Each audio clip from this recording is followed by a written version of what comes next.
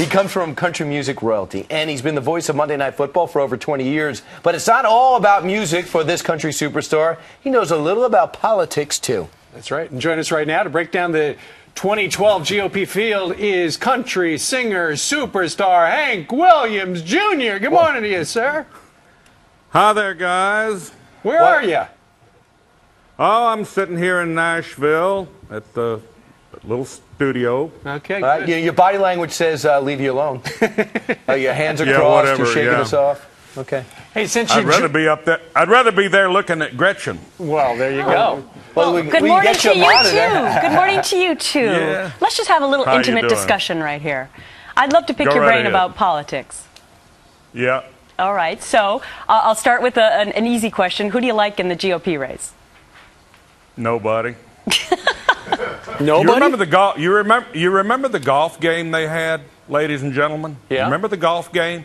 Boehner. That was one of the biggest political mistakes ever. Why? That turned a lot of people off. You know, watching. It just didn't go over. You mean when John Boehner played golf with President Obama? Oh, yeah, and Biden and Kasich, yeah, uh-huh. What did you not like about it? It seems to be a really pivotal moment for you. Come on. It'd be like Hitler playing golf with Netanyahu, okay? Okay. Not hardly. In the country this shape is in, the shape this country's in, I mean, no, I don't know. Yeah, I don't understand that analogy, actually. Well, it's... Well, I'm out glad there. you don't, brother, because a lot of people do. Well, you know, they're the enemy. They're the enemy. Who's the enemy? Obama and Biden. Are you kidding? The Three Stooges. that's only The two. one that makes the most sense is Herman Cain. Herman Cain makes more sense. So than you the do other. have a favorite, Herman Cain of the guys who are and gals who are running for president. Right now. Okay. Right now, he makes more sense than any of them. Because last time around, you were a supporter of Governor Sarah Palin. Boy, was I. Do you want her to get in this time? I don't know. You know, like I said, guys, they've turned a lot of people off. I mean, look at USA Today poll. 89% said Congress should be completely replaced. Mm-hmm. I agree with them. You know, the health care bill left, it's not going to fly either. It's going to be a historic election. I know that. A lot of people are motivated. So one thing I'm gathering from your very emphatic statements this morning is that you are not a big fan of the parties coming together at all to kind of try and find compromise. No. All right, let's talk about Monday Night Football. We're more polarized than we've ever been, guys. You know it. You know, I'm not going to sugarcoat it. We're polarized. You know that.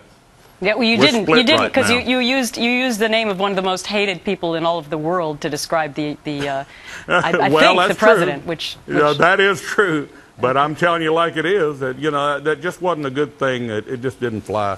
All right. So anyway, like Fred Thompson said, you don't want to ask me a question because I'm going to give you too straight of an answer. Well, But you'll talk about something else. All right, let's let's switch to something that happens on Mondays, in particular Monday nights. Can you believe it has been 20 years since you have asked people if they were ready for some football?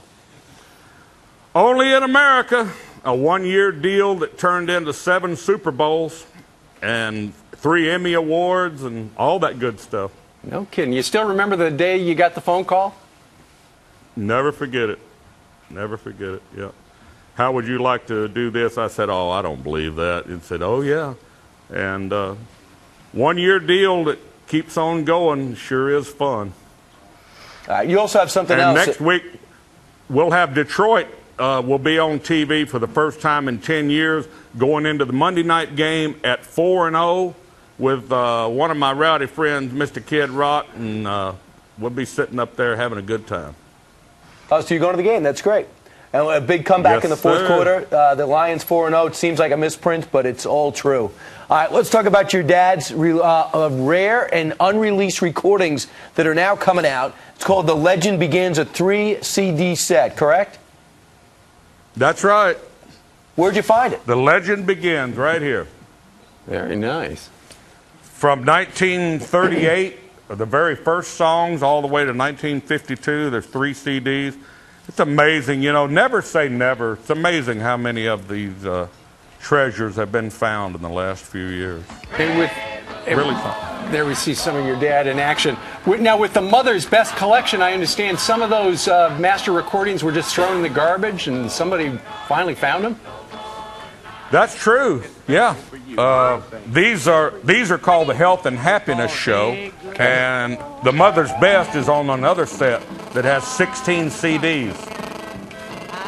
All right, well, if people want to check it out, the Mother's Best recordings, as you said, thrown away. Now you can get them at the store. So, Hank Williams, have a great football season. Have fun at the game. Bye. All right.